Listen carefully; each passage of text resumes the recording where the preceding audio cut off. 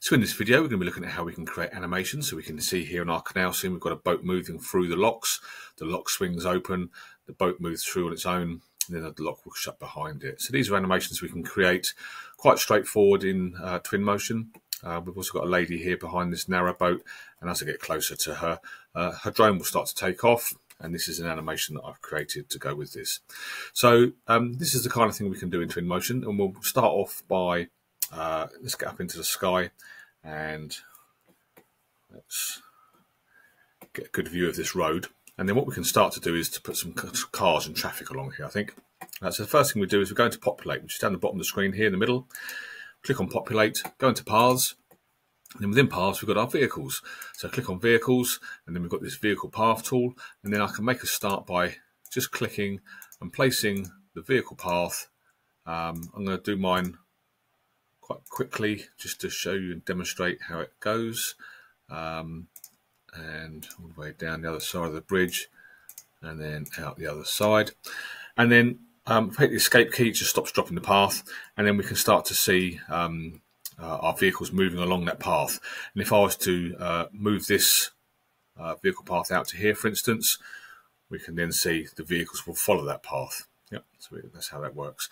When I hit the escape key and the path disappears, if I need to get it back, I can come up to the scene selection up the top right-hand side here, go to the very bottom, because it's the last thing I put in, go into vehicle path, and I can start to change things like two-way traffic. If you've got more than one lane, so you can have them 2 lanes. Can't really do it on this, goes all over the place. But if you've got a wide road, you can do it on there. You've got lane offsets. The density is how many cars you're going to have travelling at once. You can speed them up, slow them down. You can reverse the direction of travel and stuff like that as well. So that's where you would change that. The other thing you can do, if I hit escape key, I can press G on the keyboard, so the letter G. And then when I press G, you can see all the vehicle paths and any other paths that you've got, whether it's pedestrian paths or custom paths. They will show up, and then you can start adjusting things. So I'm going to move that one back, for instance, escape key to stop adjusting it, and then press G again to get rid of those. That's just the shortcut to get to pick up all your paths. We could do the same with people as well. So if I just, for demonstration purposes, come down here to populate, change it to characters, and I'm going to have them coming from underneath the bridge just to there. You can change all these parameters on the right-hand side here. The width just means makes it a bit more random, so they're not all in single file, and then you can have lots of people or not quite so many people. You can reverse them and stuff like that. You can just have a play around with that and see what you want to do with that. Another thing we can do is let's go back to the drone and start thinking about what we can do with animating objects that aren't normally animated. So there's 2 ways we can do it. This one here where I've got the lady with the drone, and again, if I get up real close, the drone will start to take off. So to do that, what I'm going to do is go into Objects, go into Home, Living Room, Electronic Appliances, and pick out a drone. And it's this one here I'm using, the drone flying. Place that down, and then back into Library, and this time I'm going to go into Tools. When I'm in Tools, at the bottom I've got Animators, I've got Rotators, which is what I used for the lock gate. But for this, I'm going to use the translators, and it's the same process really. So you get the translator, drop that down to where I want it to move up and down, and then on the right-hand side in this properties box, when I scroll to the top here, we've got this object link. Click on object link, and then click on the object you want to link to that translator, and you can see it's now attached to that translator. We can adjust the height of it, so how high it's going to go. We've got the different axes we can change here.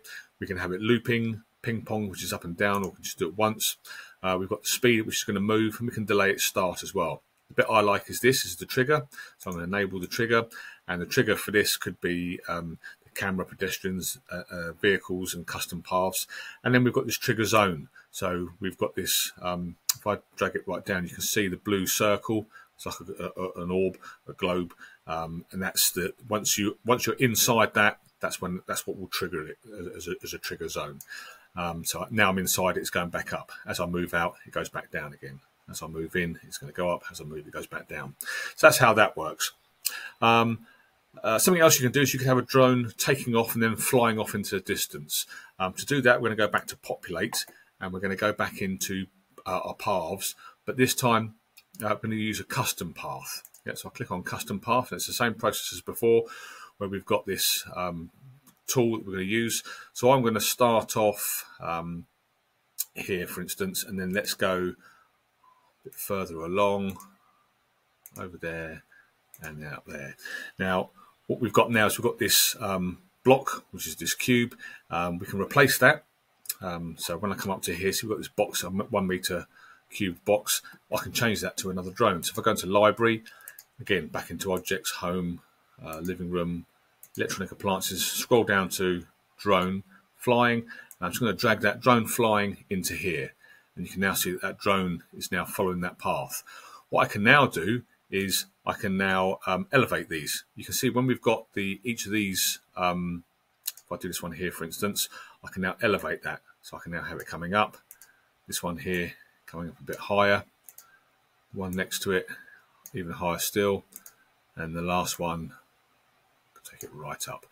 And what you'll see is the drone is still going along the floor. It's not actually following that path, because when I scroll down to the bottom here, we've got it where it says stick to the floor. If I uncheck that, the drone will now follow this path. You can see it going up. And if I hit the escape key, we can now see this drone takes off and goes up off into the sky. So that's our custom path on there. And that's how we do all our animations.